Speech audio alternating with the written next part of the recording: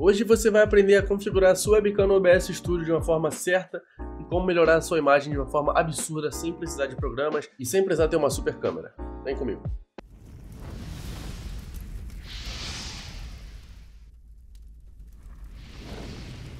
Uma coisa importantíssima que você tem que fazer, se você usa o webcam da Logitech, eu estou usando aqui o webcam C922, você vem aqui no seu G-Hub, clica na Logitech e aqui clica nessa engrenagemzinha aqui em cima e desativa aqui. Desative essa configuração no G-Hub para permitir que outro software tenha controle total. Beleza? Feito isso, pode seguir para o passo a passo do vídeo. Bom, eu acabei de abrir aqui o meu OBS Studio, você não está me vendo mais, porque eu vou colocar a minha câmera agora. Então é o seguinte, quando você está aqui no OBS Studio, tem as suas cenas e fontes. Você vai clicar aqui na cena que você quiser colocar a sua webcam, e na fonte você vai clicar no maisinho. E vai clicar agora em captura, dispositivos de captura de vídeo. Calma, agora eu preciso de 15 segundos da sua atenção, o relógio está aqui embaixo. É o seguinte, para você saber, eu faço configuração de canal e consultoria profissional, caso você queira melhorar o seu canal, configurar alguma coisa que não esteja conseguindo, ou aprender a crescer do jeito certo, me chama no meu Instagram aqui abaixo, ou no meu e-mail que eu te ajudo. Eu vou nomear como webcam, e agora já apareceu a minha webcam que está aqui, ó, C922 Pro Stream Webcam. Essa webcam é da Logitech, eu recomendo muito que você utilize ela,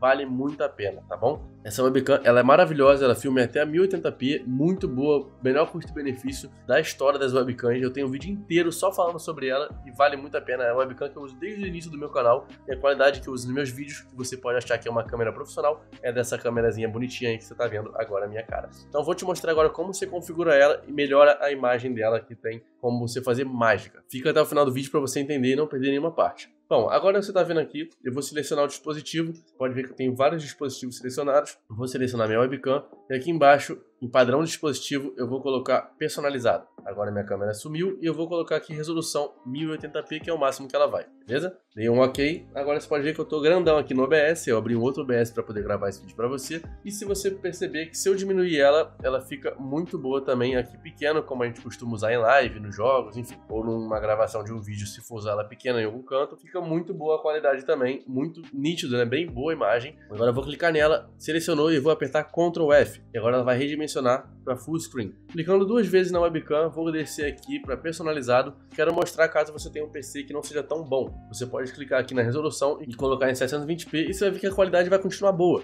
tá? Percebe que agora aqui em full screen já não tá tão boa quanto estava antes, tá um pouco pixelado, um pouquinho as cores estão meio estranhas. Se eu diminuir aqui como a gente costuma utilizar em vídeos, em lives de uma forma menor, você percebe que não dá nem para ver a diferença de como que tá a minha webcam agora, que está em 720p, ou seja, 700 pixels por 30 quadros por segundo, e de como estava antes por 1080 quadros por segundo. Vou pedir para o Cris colocar agora uma comparação das duas webcams pequenas para você perceber que a diferença é mínima, beleza? Então, vou voltar aqui agora, apertando Ctrl F, e é assim que funciona para você colocar a sua webcam. Quer só colocar a webcam, sair do vídeo? Beleza, é assim. Mas agora você quer melhorar a sua imagem, porque ela não vai vir assim de fábrica, tá? Não vai vir assim. Vou voltar agora, clicar duas vezes, colocar a resolução em 1080p, que é o máximo que essa câmera atinge. FPS, vou colocar em maior FPS possível, que é o maior FPS que a câmera pode chegar, que nesse caso é 30. Aqui, formato de vídeo, vou botar em MJPEG, espaço de cores 709, faixa de cores completa. Bom, buffering você pode deixar automático, porque se a sua câmera travar, enfim, o vídeo travar, a internet cair, você não vai ficar tipo assim travando e o áudio todo bugado, pode deixar assim automático, que é uma boa, e o resto pode dar ok, beleza? Fizemos isso, é a melhor configuração possível no momento, mas agora que a mágica acontece, porque eu vou te mostrar agora, em 3 segundos, como que a câmera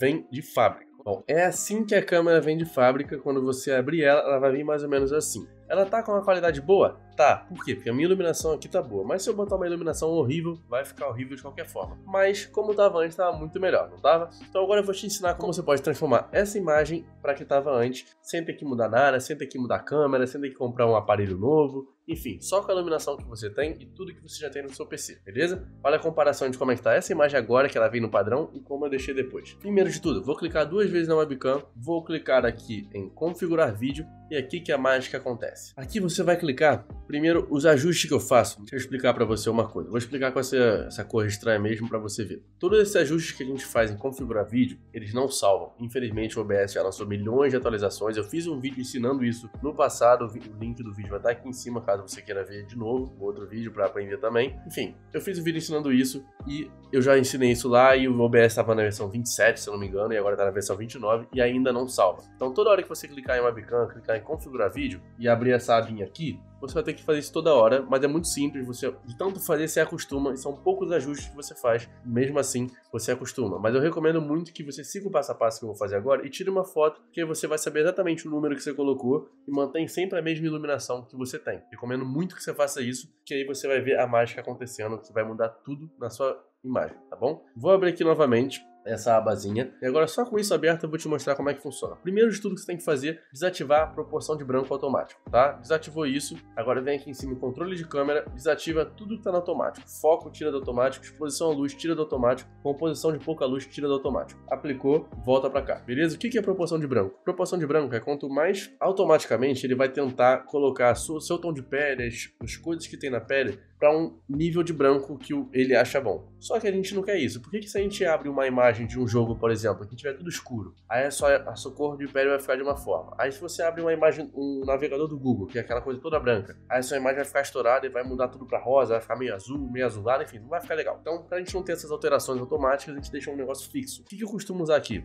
Isso aqui depende 100% da sua iluminação e do seu ambiente. No meu caso, eu já decorei os meus valores. Presta muita atenção, tá? Muita atenção. No meu caso, meus valores são esses aqui que eu vou colocar agora. Eu costumo colocar aqui agora 4.400. Fica uma proporção de branco legal. Se eu jogar para a esquerda, é frio. Se eu jogar para a direita, é quente. E você vai arrastando e vendo dentro do seu ambiente qual fica legal para você. Na minha iluminação, no meu ambiente, 4.400 fica legal. Agora o que a gente vai clicar? Aqui em ganho, eu vou clicar e vou zerar ele. Tá? Percebe que já ficou escuro. O ganho vai estar zerado. Agora na parte de ganho, eu vou colocar ele mais ou menos em 40, 38, por aí, já fica legal aqui pra minha imagem. Você pode ver que mesmo só com esse ajustezinho, a imagem já tá 100% melhor do que tava como veio de fábrica, né? Concorda comigo? Então já dá um like nesse vídeo, porque eu sei que você concorda comigo, porque não tem como não concordar comigo nesse aspecto, né? Óbvio. Enfim, fez isso, agora é o seguinte, viu como fica bom pra você? Agora a gente vai testar a saturação. A saturação é o que vem a cor, né? Então se eu botar no máximo, vai ficar tudo muito colorido, se eu botar no zero, fica preto e branco. Então o padrão é 128, a gente vai mexendo aqui